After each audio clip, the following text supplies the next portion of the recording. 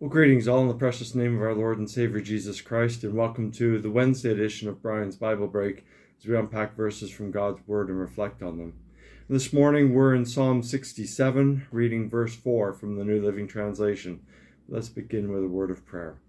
Father God, we are so grateful for all the ways that you provide abundantly for us.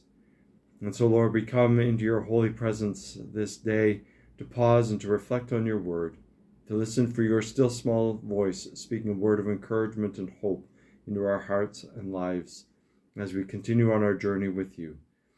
And so, God, we pray that you would quiet within us any voice but your own, in the name of Jesus Christ, in whose precious name we pray. Amen. So, Psalm number 67, verse 4.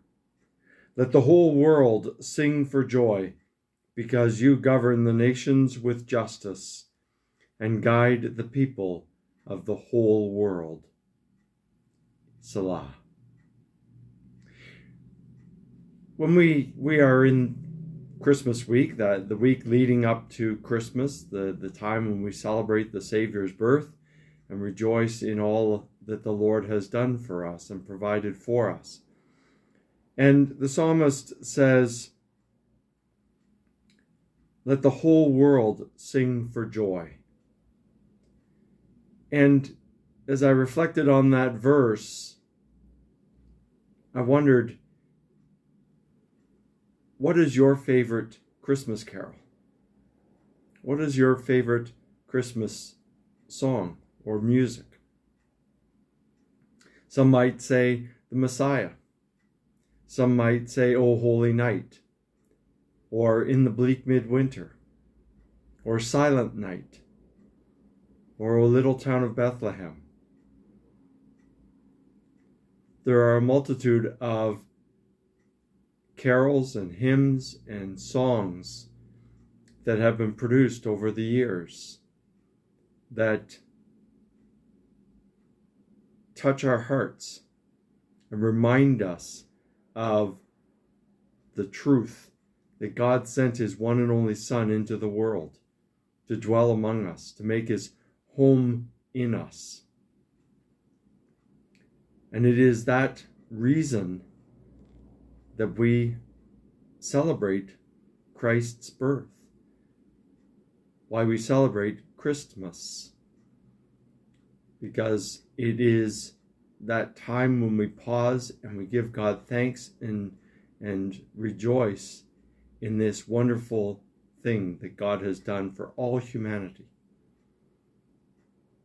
And so the psalmist says, let the whole world sing for joy, because you govern the nations with justice. You see, we serve a God who governs with justice, with love and mercy and grace.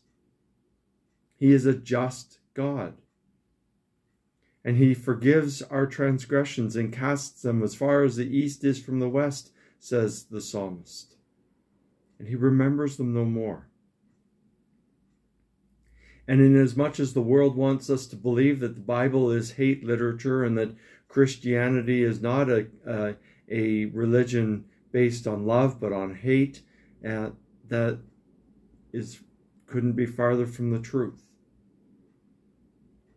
Because we serve a God of love, whose love is so great for his people, his beloved children, that he was willing to spare his one and only Son to suffer and die on the cross, to bear our sin upon himself, to redeem us, to pay our sin debt in full, to set us free from the bondage of sin. And he is a just God. And he governs the nations with justice. That great verse from Isaiah, the prophet Isaiah, chapter 9, verse 6. For unto us a child is born, unto us a son is given. And he will rule the nations with justice. He will rule the nations like no other king has ruled. He's not a dictator. He He is not one who demands unrealistic things from his people. In fact, Jesus gave us one commandment, only one. And that commandment is to love one another. Just as he loved us, so shall we have love for one another. And in this, people will know that we are his disciples, his followers. That's the God that we serve. That's the Savior in whom we place our hope and our trust and our faith.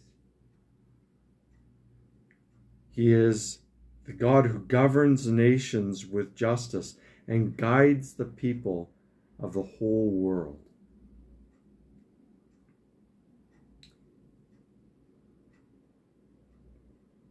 Almighty God guides us each and every day when we seek him with our whole heart, when we walk humbly with him, when we surrender ourselves to his will being done on earth as it is in heaven. And this Christmas season is a time for us to pause and to reflect on our lives and to reflect on what God has done and what God continues to do in and through us. That God is a miracle-working God. And he is the one who is able to transform our hearts and to draw us closer to him. And so, because of that truth, we are able to sing for joy, for the redemption won for us through his one and only Son, Jesus Christ. We're able to sing for joy because of all the ways and means by which he provides abundantly for us. We're able to sing for joy because he has looked with favor upon us and has saved us from the time of trial. We're able to sing for joy because he loves us. We are his prized possession. We are precious in his sight. And he's loved us from the very beginning. And he loves us still. And his desire is that we would be one with him. And so that's why so many of the Christmas carols that we sing reflect that joy. Now, obviously, there are carols with that in it, joy to the world. All Christian men rejoice. But there are others too that reflect that rejoicing in all that the Lord has done. And so friends, I encourage you this day, ask Holy Spirit to put a song in your heart this day, a song of joy to the Lord in your heart this day. And sing it with your whole heart to God, because he delights when you offer your songs of praise which come from your heart toward him. Let's pray together.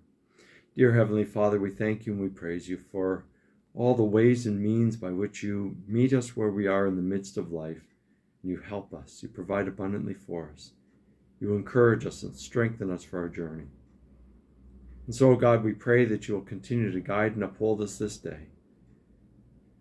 That you will lead us with your mighty outstretched hand. And that you will pour out your wisdom upon us, giving us the words to speak, words of hope, words of encouragement, words of life, so that all who see us, all who hear us, will recognize that you abide in us, that we are yours, and that through us they may be drawn closer to you. Lord, we thank you and we praise you for your word, which encourages us and strengthens us for our journey. We pray, O God, that you will continue to guide us and uphold us as we draw closer to you. In Jesus' precious name we pray. Amen. Well, friends, thanks for joining me this morning for this short reflection on God's Word. I hope that it has been an encouragement to you. We look forward to seeing you tomorrow as we unpack another verse from God's Holy Scriptures. So, friends, go in peace. The Lord bless you and keep you this day and always. Amen. See you tomorrow, friends.